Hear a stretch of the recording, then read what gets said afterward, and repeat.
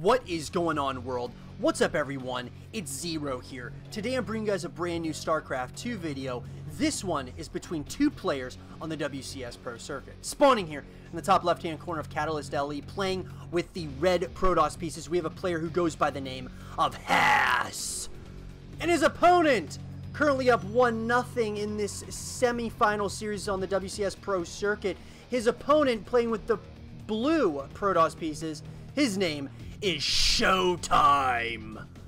So ShoWTimE, guys, is up currently 1-0 against Haas, and what a very well played match for him in game number 1. You guys can check that game out now on the YouTube channel. But look, guys, it's going to be interesting, and ShoWTimE's a very tough player to beat. Haas is definitely not a stranger to Starcraft 2, though. This guy is an absolute beast when it comes to the Protoss pieces, and I'm super excited to see how he responds to being down 1-0. So let's see what these two players decide to do here in game number 1. It looks like a gateway into 2 simulators, and then of course another gateway for Haas. So he's starting out with 2 gateways once again, like he did in game number 1, and it looks like on the opposite side, very similar in their build orders once again. ShoWTimE and Haas, it's almost like they are reading each other's minds as to what the two are planning on doing here. A cybernetics core is now coming up for both players. Now the question that I'm wondering is ShoWTimE going to get more aggressive now that he has a lead here of 1-0? So, you know, if it were me, at least I would most likely, I may go for a little bit of some cheese in game number 2. Maybe I would wait till game number 3. But ShoWTimE, if I were him, I would maybe test the waters a little bit again to see maybe. It looks like Haas is going to most likely go for a relatively standard build once again, whereas ShoWTimE may very well be doing the exact same thing, possibly going for a little bit of some cheese in game number 2. I'm wondering if Haas may do the same thing, may go for some cheese as well, just because, well, why not? Why not try to cheese his opponent while being down 1-0? But it doesn't look like there's any cheese really coming up here, at least at this point in the game. Looks like a Stargate is what Haas is choosing to go with, at least at this point in the game.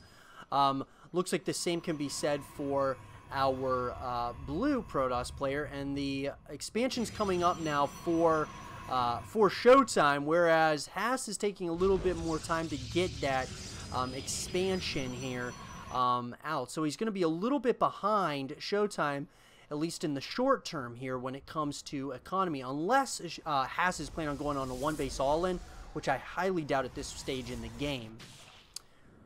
A couple of Stalkers are out now. Shield Battery's going to be coming up at the natural expansion here, and it looks like Phoenixes are what the tech of choice is going to be for Haas. On the opposite side, it looks like ShoWTimE is thinking a little bit of the same. He's also going to be getting those adapts. He's playing a lot with those adapts, and I like the decision a lot. Both players are getting the Warp Gate research right now, and another Phoenix is on that production tab currently for our for ShoWTimE here. So he's definitely planning on playing. It looks like a pretty similar of a style. And at the same time, it looks like Haas is planning on going with the Stalker play once again. Very interesting. The only difference that Haas has these Phoenixes, which I think are going to really help out with any type of aggression that comes across the map from ShoWTimE. And as you guys can tell and see as you watch these games, you'll notice that each player, they do make adjustments usually. If you're a really good StarCraft 2 player, you're making adjustments as you go. Each game is different in and of itself, so you're definitely going to want to see if there's any kinds of adjustments that you should make. That being said, those adepts did shade in and have decided to back off. The natural expansion is now finally coming up here for Haas, so he is well behind, whereas ShoWTimE is already happily mining on these 2 bases. A second Stargate's coming up, so I'm wondering if ShoWTimE's planning on getting really aggressive with some Phoenixes. He's already got 4 of them out on the map at this current point. Probe is going to be coming down here this left-hand side. These Adepts once again do shade in, and they decide not to commit yet. 4 Phoenixes are up. 4 are out of the Stargate as well. A couple of more gateways are coming up. A Dark Shrine, so that's very interesting. Dark Shrine is what has decided to do a Dark Shrine, and easily enough, those Phoenixes get the kills on those Adepts. So I don't know if that shade-in was probably the smartest decision by ShoWTimE, at least at this point in the game here. He is showing a economic lead, at least at this point, probably because he got the second base up relatively quickly. The Probe has got a proxy pylon down here near the 3rd base location. I'm wondering if ShoWTimE is going to scout this out. Does not look like that's going to be the case here. And ShoWTimE's going into this kind of blind, but at the same time, he is bringing out more and more of these Phoenixes. And this is the kind of style that he loves to play. So we'll see how ShoWTimE decides to play this. Looks like there are some Dark Templar that are going to be coming out here very, very soon. 4 of them on that production tab. So should be interesting enough. These Dark Templar are going to come in, and there is no detection here. There is absolutely no detection. I don't think ShoWTimE doesn't even seem like he even has this, at least at this point. He is going to trap this army. Oh my god, he just trapped the army completely here.